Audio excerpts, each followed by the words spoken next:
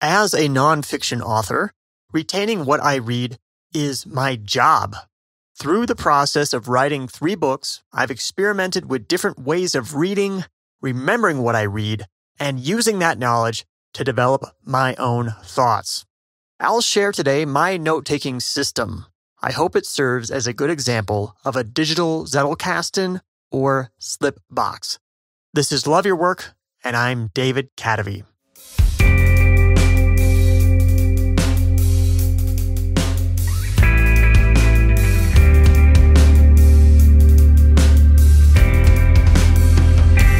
I talked about Zettelkasten in my How to Take Smart Notes book summary on episode 249, but here's a quick review. Zettelkasten is German for slip box. In the analog form, a Zettelkasten is a box filled with slips of paper. On each slip is an idea, notes about which other slips that idea is related to, and keywords used for organizing the slips. Much of the original Zettelkasten techniques were developed to adapt the limitations of physical paper to non-hierarchical organization like today's internet. Now, writers are adapting the Zettelkasten method to digital software. A note about terminology for this article: I'll be using the terms Zettelkasten, note-taking system, and slipbox interchangeably. They all mean the same thing. The same goes for slip and note. They're the same thing. The Zettelkasten method is most commonly used by academic writers. That use case has its own unique demands. I, however, am a blogger and nonfiction or self-help author. Here's what I aim to do with my Zettelkasten. I want to retain what I read. I want to be able to put interesting things I read into my own words. I want to access my knowledge. I want to be able to quickly access quotes, facts, figures, and story details when I don't remember them perfectly. I want to direct my curiosity.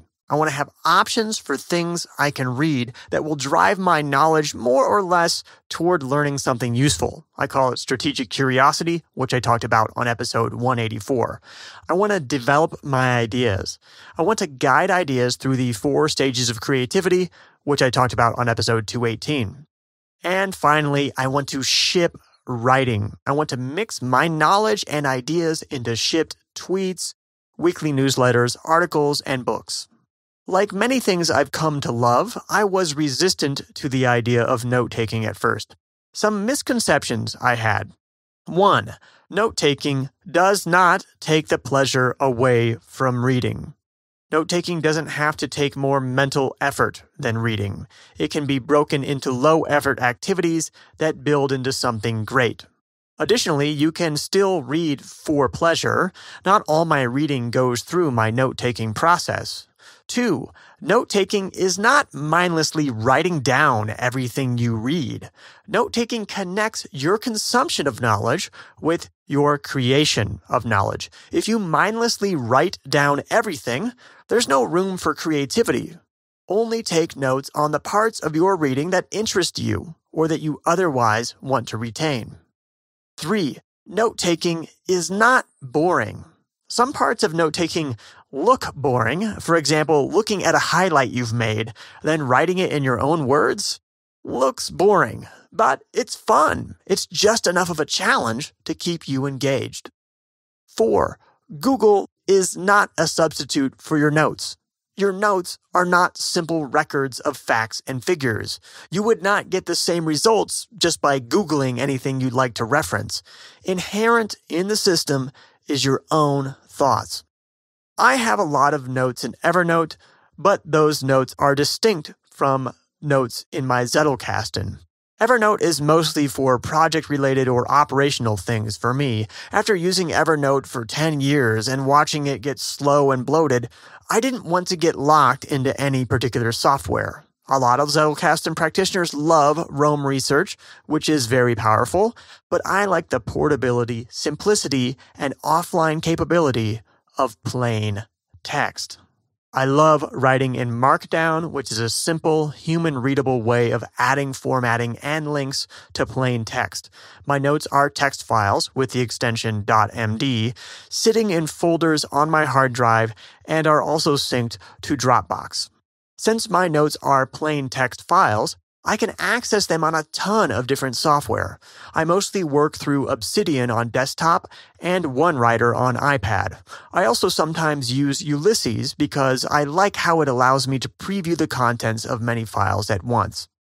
As I covered in my How to Take Smart Notes book summary, the general structure of a Zettelkasten is fleeting notes, literature notes, and permanent notes. I also have 3 additional categories: inbox, someday maybe, and raw. Fleeting notes I take in my tiny Moleskine Volant, or on the Drafts app, or in any of my other paper notebooks. Literature notes are any condensed notes I've made of an entire piece, such as an article or book. More on that process in a bit. Permanent notes are single ideas, facts, or stories. This is the real slip box of the Zettelkasten, where I connect ideas to one another to sprout new ideas or build them into larger works. I'll give an example later. The inbox is where I put notes that need to be processed. This could be highlights from a book that I need to condense and summarize, as I'll describe soon. This is where fleeting notes go next. This also might be a link to an article that I may want to summarize. I don't always want to deal with everything in my inbox, so if not, I put the note in my Someday Maybe folder. I borrowed this from the GTD Someday Maybe that I talked about in my Getting Things Done summary on episode 242. This folder is for things that seem interesting to me, but are either not interesting enough to motivate me to give them the attention I'd like to, or they're not relevant enough to any topics I'm currently working on. Raw is where I store my exported highlights after I've condensed and summarized a book or article. This folder keeps me from cluttering the system, but I can still quickly search if there are details I want to retrieve that aren't covered in my literature notes. An ongoing debate amongst Zettelkasten users is how to name files. Nicholas Luhmann, whose physical Zettelkasten is being studied at the University of Bielefeld, used a branched numbering system. One could make a case for why his naming system is still relevant. Still, other users insist every file should have a unique ID, so they use the date and time.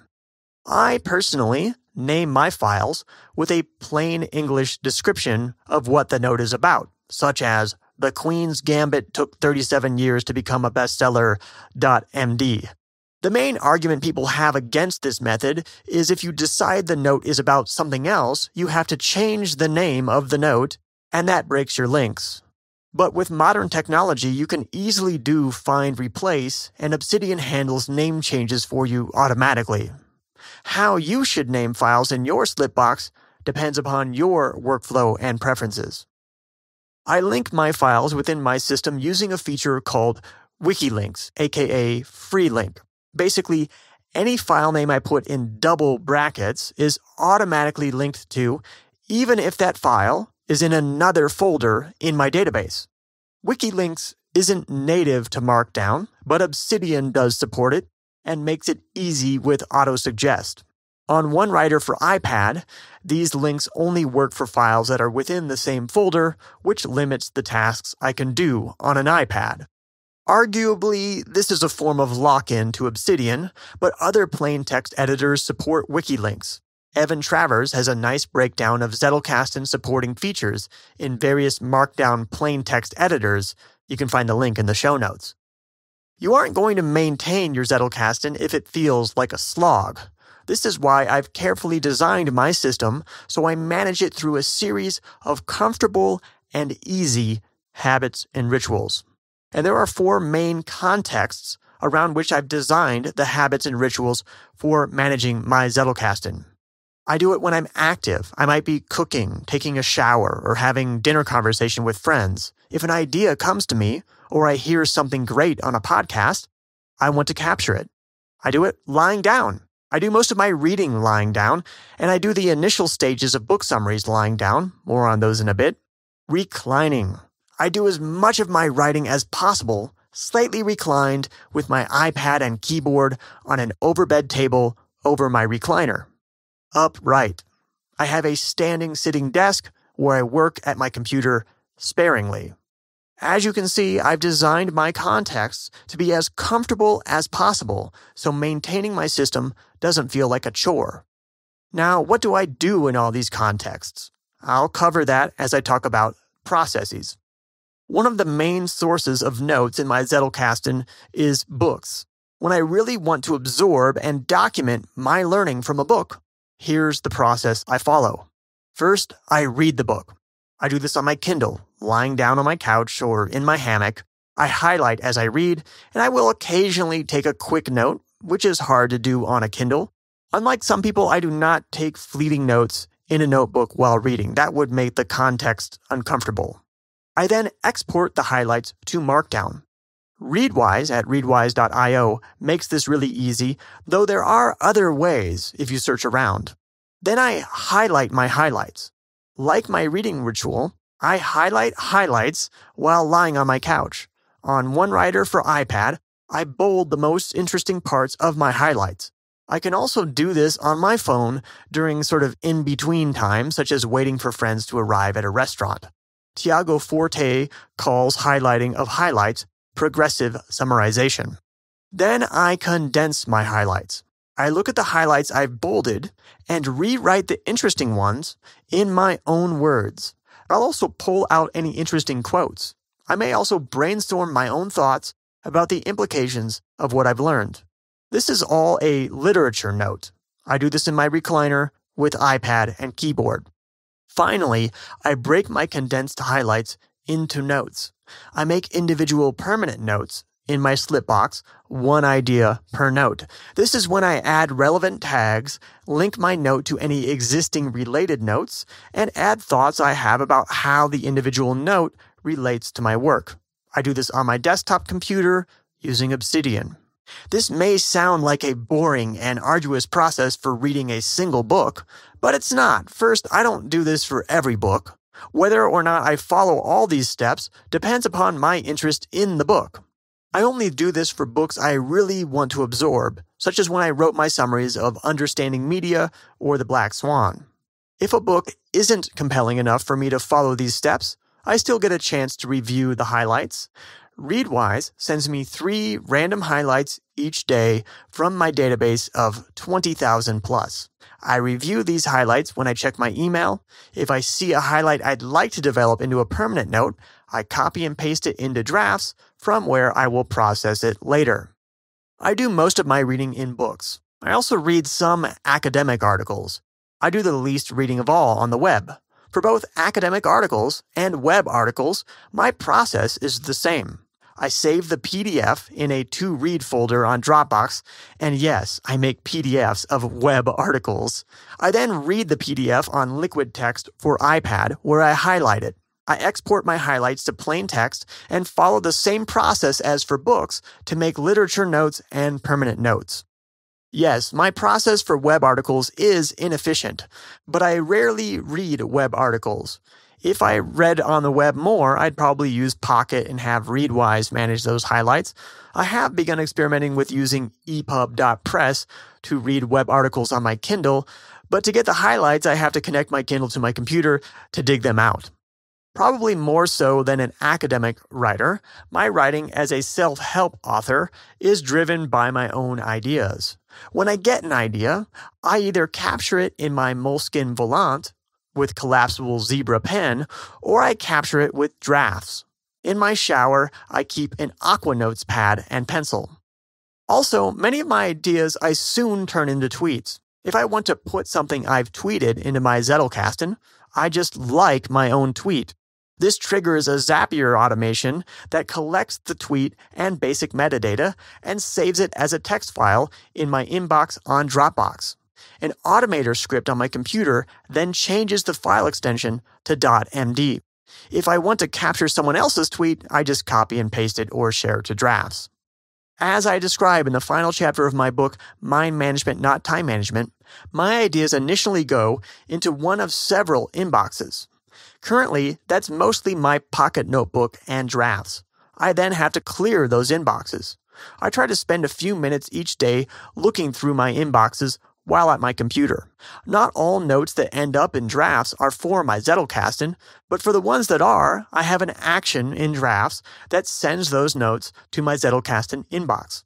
I'm far from having inbox 0 in my Zettelkasten. It's full of book or article highlights that need to be progressively summarized, or tweets that need to be tagged and turned into permanent notes. Choosing the right keywords or tags for your Zettelkasten allows it to work as a non-hierarchical database of your knowledge and ideas. This is an important piece many Zettelkasten practitioners miss. This quote from How to Take Smart Notes captures how to choose keywords. The way people choose their keywords shows clearly if they think like an archivist or a writer. Do they wonder where to store a note or how to retrieve it? The archivist asks, which keyword is the most fitting? A writer asks, in which circumstances will I want to stumble upon this note, even if I forget about it? It is a crucial difference. I avoid generic keywords such as psychology. Instead, I create keywords based upon patterns I see, which inform theories I'm working on. For example, one note I have is based upon the advice of screenwriting instructor Robert McKee. In Story, McKee says, a finished screenplay represents obviously 100% of its author's creative labor. The vast majority of this work, 75% or more of our struggles, goes into creating the climax of the last act. For my permanent note, I of course rewrote McKee's advice in my own words. But what tags did I use? The generic approach would be to tag it writing or screenwriting. But how would that help me? Instead, I think about how this advice supports or refutes an idea I'm working on. It reminds me of other writing advice, this time from Ernest Hemingway. I've seen The Marlin Mate and I know about that, so I leave that out. I've seen a school or pod of more than 50 sperm whales in that same stretch of water and once harpooned one nearly 60 feet in length and lost him, so I left that out. All the stories I know from the fishing village, I leave out. But the knowledge is what makes the underwater part of the iceberg. An iceberg? In another passage, Hemingway explains, the dignity of movement of an iceberg is due to only 1/8 of it being above water. This Hemingway advice is so beautiful, I've made it the basis of one of my keywords. I call it the iceberg principle. Basically, any creative work you see is the tip of the iceberg. There's much more work and knowledge going on behind the scenes. McKee's advice is about how 75% of the work on a screenplay goes into the climax. This advice is connected to Hemingway's advice about most of an iceberg being underwater. So, my permanent note for the McKee quote is not tagged writing or screenwriting, but iceberg principle. The two notes from Hemingway or McKee could be not just tagged with the same thing, but also linked to one another. Should they share the same tag and also be linked? There's no right answer. On one hand, it is redundant to link them to one another and also have them share the same tag. On the other hand, does it really hurt to do both? This is the kind of internal debate I honestly haven't resolved yet. I do whatever seems right in the moment, and if I run into problems, I'll formalize my approach. The act of linking two notes serves a different purpose from the act of choosing the right tags for a note. As I'm making a permanent note, I take a moment to think of whether there's a connection between this and any of my other notes. This is when ideas you never would have thought of otherwise come to mind. For example, I've been collecting some notes on survivorship bias for an upcoming article. I tag these notes with survivorship bias. Admittedly, this is a generic sounding tag, but I do have my own personal ideas about it. But while I was creating my note about the Queen's Gambit, and the fact that it took 37 years for it to become a bestseller, I wasn't thinking about survivorship bias at all. I tagged it Long Nights, my personal tag for stories about overnight successes that were many years in the making. As I thought about what to link this note to, I realized this note was related to a note about survivorship bias. It's a counter to the popular understanding of survivorship bias. For 36 years, The Queen's Gambit was one of the stories that didn't survive. But in its 37th year, suddenly it was a survivor. That may not make sense in that short example. A further explanation will have to wait for the article. But this is how linking notes makes you think about the meanings of those notes differently.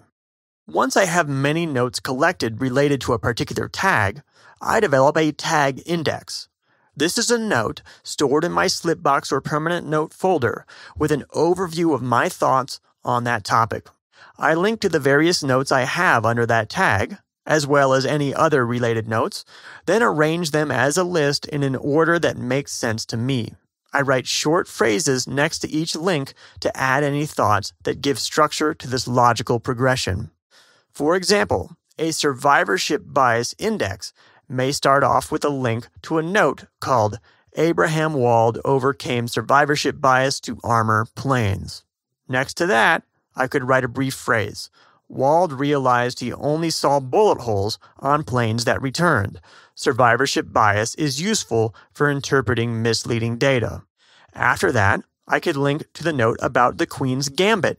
I could write next to that link, not all who haven't survived are dead. After collecting notes together in this way, I now have an outline with source material I can use to build into a completed article or even a book. And if you'd like to hear how that article turns out, make sure you're subscribed for the next episode. I hope you found helpful this example of using the Zettelkasten or Slipbox method with digital, plain text software. I know writing it improved my own note-taking system. If you'd like to know more about the principles behind this system, do check out my How to Take Smart Notes book summary on episode 249. One thing I've learned in over a decade as an independent creator is to invest in ideas. They really are everything. Most of them don't work out, but the ones that do can be big. I had one idea that led to a book deal and transformed my life. I had another idea that connected me with a company that later sold to Google, which brought a surprise payday.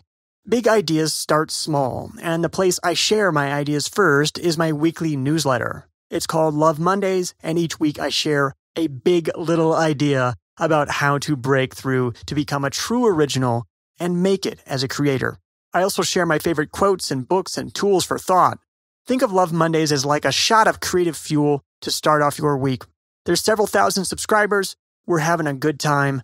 Join Love Mondays at kdv.co/newsletter. That's kdv.co/newsletter. You might have noticed I don't have ads on Love Your Work. I haven't had them for a long time now. In fact, a big company whose name you would definitely recognize offered me money to advertise on this show recently, and I had to turn it down. Why? Because some money feels good, some money feels not as good. When I see that somebody bought one of my books, that feels good. When a company advertises on the show, it's money, but that doesn't feel quite as good. Another kind of money that feels really good is the money I get from my Patreon supporters. It feels like an honest exchange. It's a vote of confidence that they like the show. Since I myself support a number of creators on Patreon, I know it feels good to vote with my dollars and support the kind of work I would like to see in the world. And that's what I'm trying to do here. Make the kind of podcast I want to listen to and share the ideas I want to see in the world. So if you like the show, a great way to let me know is to support the show on Patreon. Even a few bucks a month helps. It really adds up over all the dedicated listeners, and it motivates me to keep doing what I'm doing. If you'd like to support the show, visit the Patreon page at patreon.com/Cadavy. You'll see the different levels and perks available. Even if you're on the fence, check out the page. Again, it's at patreon.com/Cadavy. That's patreon.com/Cadavy. Thanks for your support. Love Your Work is brought to you in part by our top Patreon supporters, including Jeffrey Mason, Bob Rosen, and our mini-sponsor, Autospotting, at autospotting.io. The theme music for Love Your Work is At Sea by Dorena from the album About Everything and More, by arrangement with Deep Elm Records at deepelm.com. Love Your Work is a production of Cadavy, Inc.